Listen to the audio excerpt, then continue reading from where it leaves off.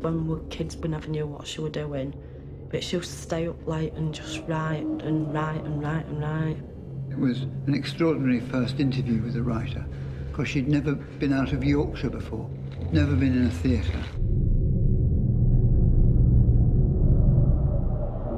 Dear Max, I'm sending you the bit of writing I've done. It's not much really. That's because I've had to take Lorraine out of the nursery. I think it must have been hard for her to have a mixed race child on a white and very racist estate.